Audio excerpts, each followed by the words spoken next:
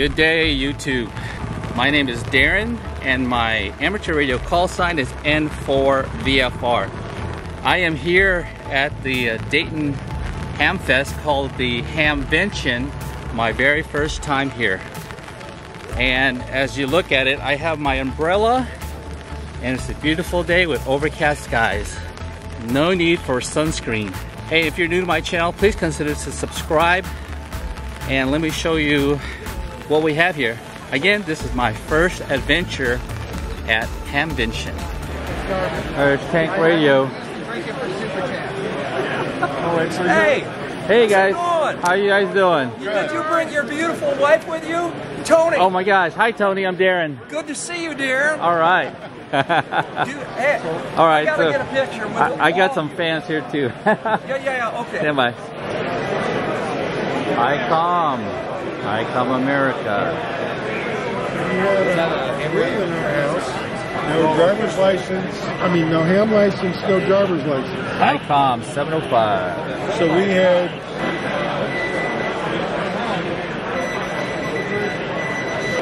Hey, Mike. Hey. Can I have a sticker? Of course you can. Right on the lens. All right. All right, guys. How are you? This is Mike. K-A-M-R-D. I watch your videos. I watch yours too. And I watch your pre-show. Oh, thank you. So thank I'm you. walking around. Nice. It's got a tune. All right, so we're here at the Icom. Because we know you guys open your box anyway to break the void you are. There's the PC, there's the main I board. think the new reveal is. So I'm kind of thinking the main board there might be some indicator So of this size. This is what you got to do. So you got to. What am I? Write your guess here. Well, you got a USB. You got a USB 3 port here, but on the connector board you got 3 USB ports over there. So you're looking at these components that Icom is revealing. You got an antenna, switchboard. You have a digital unit down there. And you know what I think that is? It could be the new software-defined radio from Icom. But no, if people guess, we get to read the guesses, and then we get an idea. Okay, we weren't thinking about that radio. Oh, that's maybe we need to. Yeah, maybe that needs to be the next one.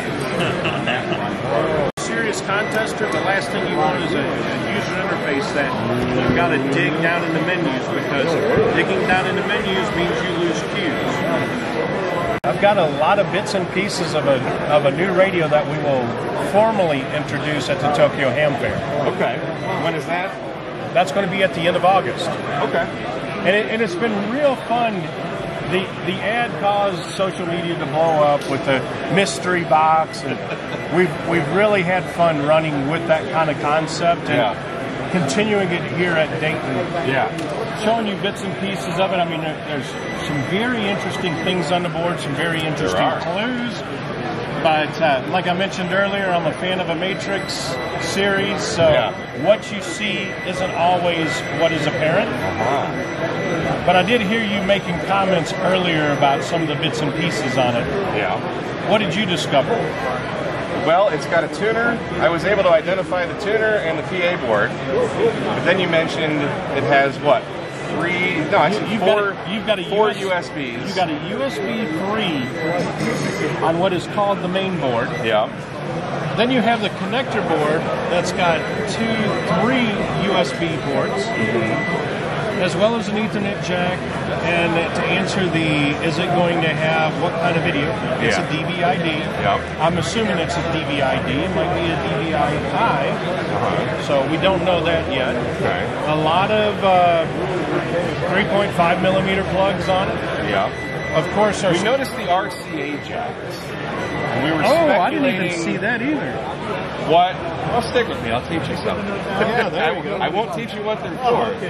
But we were speculating what might an RCA jack be for. I don't know. Well, I'm looking right in the middle there.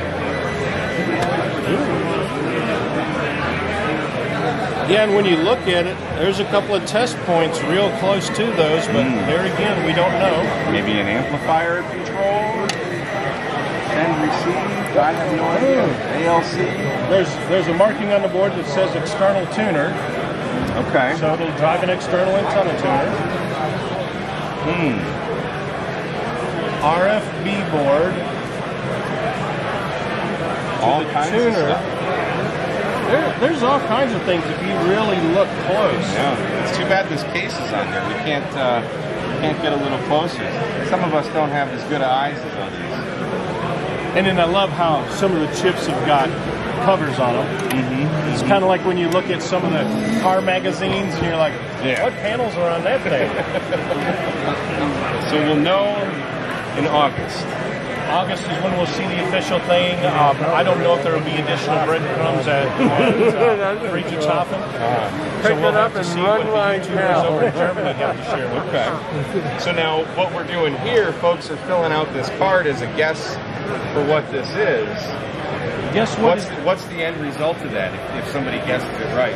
They get bragging rights. They get to tell all their buddies, yeah, I was there, I saw it, I told them what it was going to be. But the other thing is we can get ideas of what people think that it should be and maybe get some marketing ideas for what the next radios we should look at. Okay. That's pretty smart. Very good, very good. Well, hey, thanks for taking the time to chat with us. Looking at it closely, a couple of things that we can say it's not. It's not a new D-Star handheld. That's true. Well, it could be a big one. It's not. See, Josh and I were hoping maybe a new VHF UHF mobile. That's clearly not that. But you can't count out VHF and UHF by what you see in here. You can't. Maybe it's an all-band, all-mode 7620. Never know. I don't know. It's probably something that I'm going to need to buy. Absolutely. Yes, and you'll call me and tell me, man, it's a lot more than I want to pay for it. But that's the true hand you coming at. Probably. Always looking for the if it were bargain. $5, I think most hams would say that. $4. Very cool. I'm excited to see what it is, and I'll be following it down its path. So cool. Been a lot of fun. Yes, this is cool. All right, man. Thanks, Ray. All right, thank you. Looks like you got a DVI port, Gigabyte Ethernet, USB, USB-Bs, a couple audio ports. It's got more than one. You got an antenna board there. It's got more than one reference oscillator. And look on this side. You got RCAs. I'm not sure what those controllers. Another high-speed USB. More Ethernet ports back there. RF boards. What do we get? Well, as far as my guess, maybe it's the new software-defined radio from Icom. I'm getting hungry, so I gotta take a break. Flex Radio 8000 series. Digital 6. Here's the Flex 8600.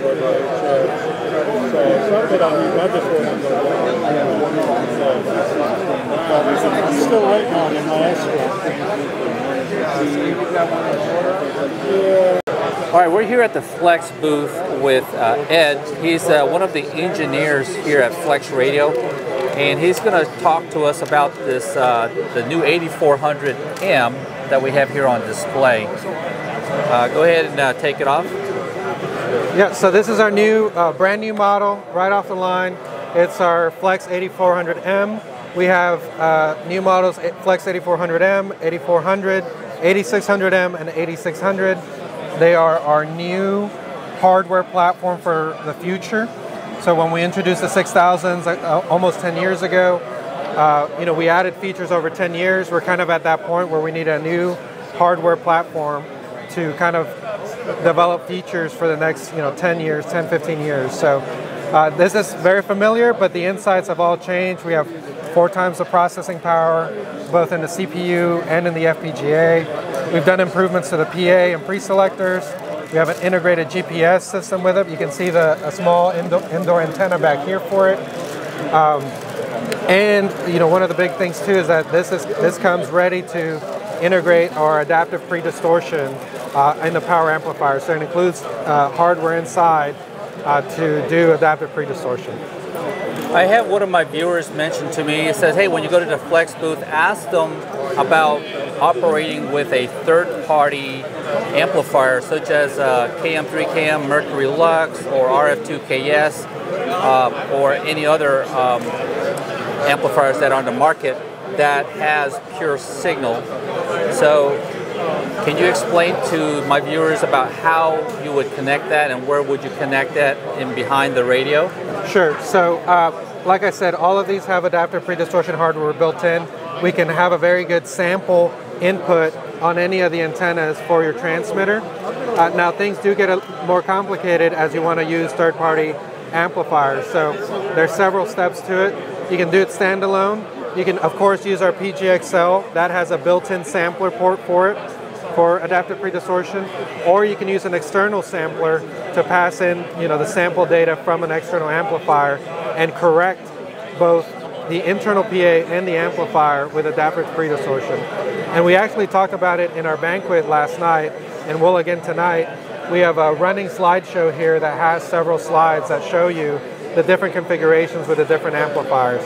But we expect you to be able to do adaptive pre-distortion, not just with our gear, but with everybody else's as well.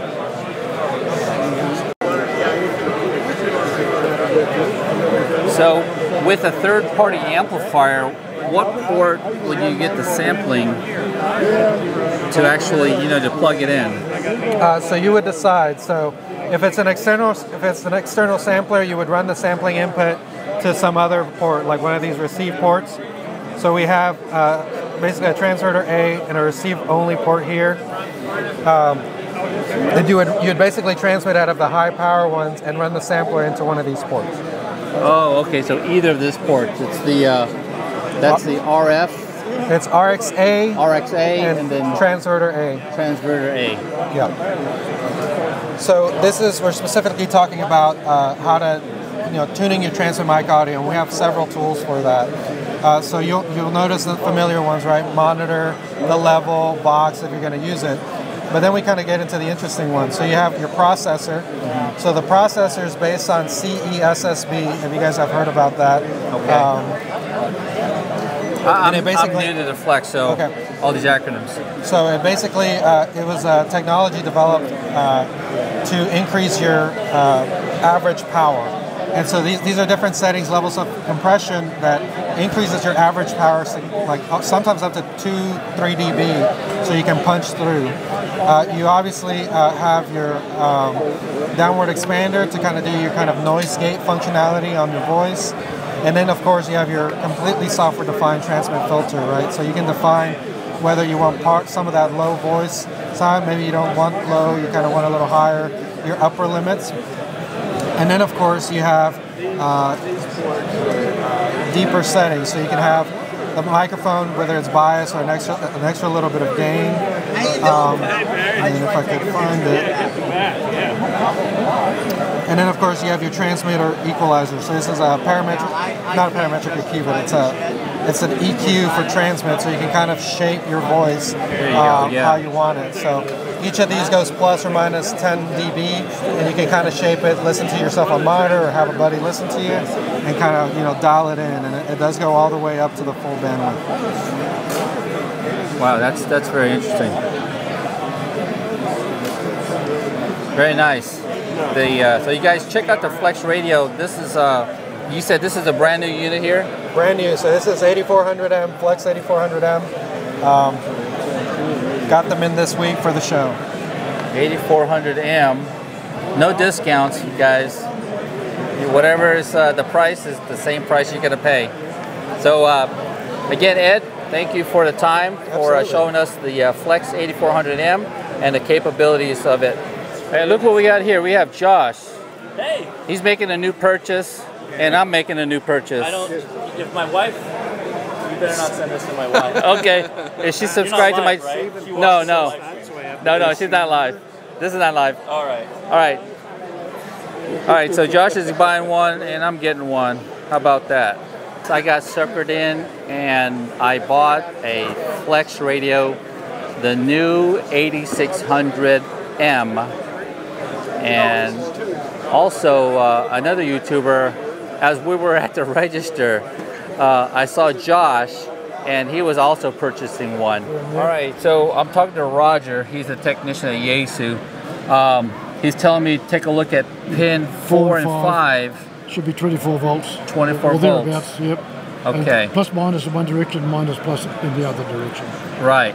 Now if you can do this with the connector plugged in and get in the back of there and measure under load, it's even better. Okay, measure it under the load here with some probes. Put some thin probes and put them up inside there. Yeah. So yeah. 4 and 5 are the two underneath, the red and black. The red and black's 4 and 5? Well, on this cable, it could be different on yours. Yeah. Okay. All right, guys, so what happened here was I have the 2800 Yaesu G2800 and also the rotor. I sent the rotor in for repair. Roger opened it up and hey, he said nothing was wrong with it. So now he's telling me to check the pins 4 and 5. So that's what I'll do. All right, Roger, thank you for your input. Yeah. What I got to do basically is when I get back, pins 4 and 5, this is the bottom left, and then the middle one. That's going to be 24 volts on both sides, 24 volts DC. So I got to measure that, and if it's not 24 volts, then this could be the problem. Why it's not going into in the high speed. Well, guys, this is it's really fun here. Doing a lot of sightseeing, a lot of eye candy of equipment, a lot of new stuff. Icom has that new radio. They basically showed you those components that are inside that specific radio, and you basically got to guess what it is. So they didn't reveal anything new. Then I went to Flex Radio and I started asking questions personally. It's like, man, I'm really interested in the Flex radios now. So I got an Icom 7610, Icom 7300. I'm an Icom person. And I also have the Anon. I had the Anon 7000. I sold it. Now I got the Anon G2. I got the older Anon, the 200D at my other radio station. So I am going to try out the Flex radio.